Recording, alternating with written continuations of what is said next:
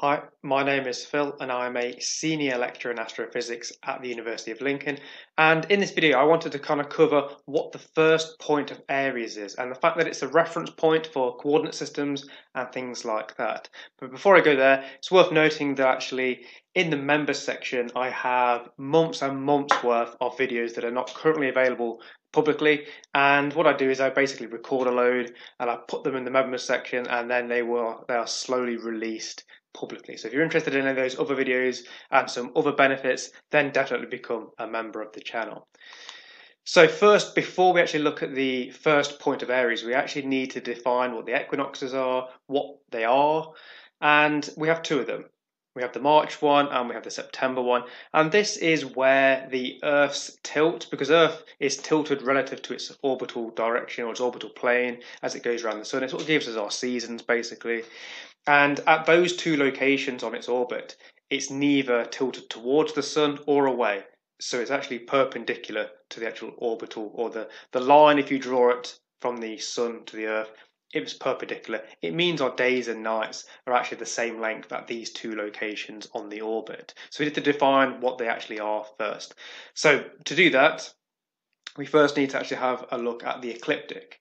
Now, the ecliptic is the orbital plane of Earth, or if we're actually on Earth and looking at the movement of the Sun in the sky, that would be the path that the Sun would take in the sky. So that's the ecliptic. And because Earth is tilted, it's kind of offset from Earth's equator. So you've got the North Celestial Pole and the South Celestial Pole here, which are essentially the rotation axis. And the equator would be perpendicular to that rotation there.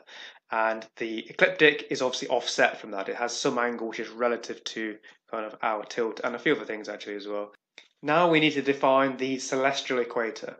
This is on the same plane as Earth's equator. So this is actually relative to the Earth's rotation, basically. So if you were to basically use Earth's equator, then we kind of go out, that would be the celestial equator on the celestial sphere. So we've got the celestial equator, we've got the ecliptic, and it's the two locations where those two intersect where we get the equinox. So we get two of those where they intersect. So as the Earth goes around the Sun on its orbit, it's tilted. That tilt obviously changes relative to the Sun, which is why we get our seasons. And there's two locations where the tilt is neither towards or away from the Sun. And it's where they intersect here, basically. And that's your March and your September equinox.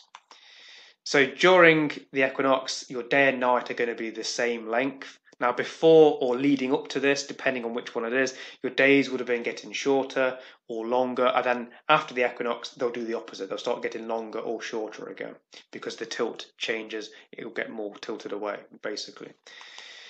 So during the equinox, just as I mentioned before, if you were to draw a line from the Sun to the Earth, obviously these are not the right sizes for this, is just an illustration really. But if you draw a line from the Sun to the Earth, then the tilt of Earth would be perpendicular to that line essentially. That's why we get the length of the day being the same, because it's neither tilted towards or away from the Sun, and that's what happens at the equinox. Now, the first point of Aries is actually the March equinox. So it's called the first point of Aries, but it's actually the March equinox, and it's that one where it intersects there. Now, the first point of Aries occurs at the same point on Earth's orbit.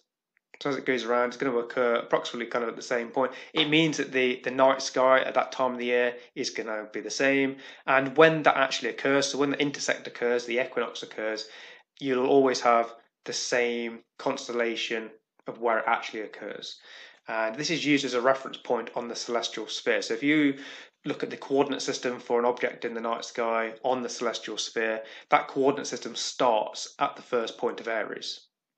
And because it's a constant point on Earth's orbit, and it occurs during a particular constellation.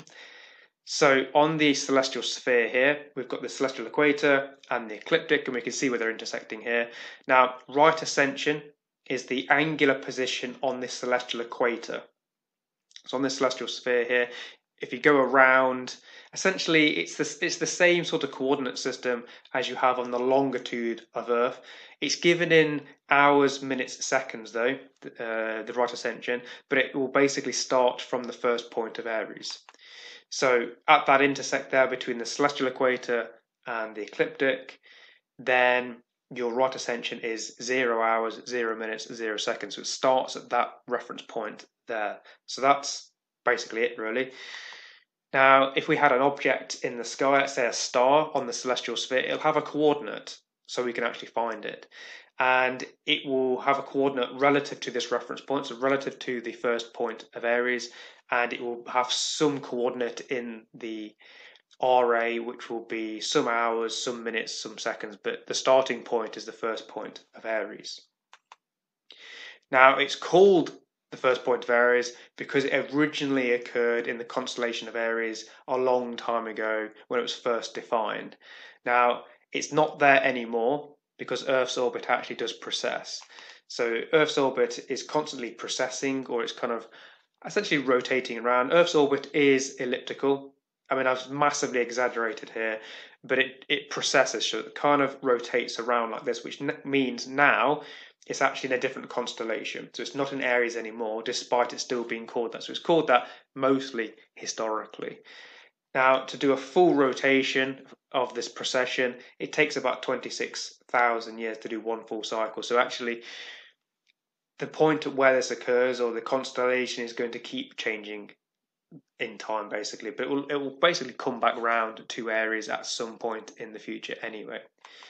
So thank you for watching. If you've got any questions or ideas for future videos, then just pop them in the comments below.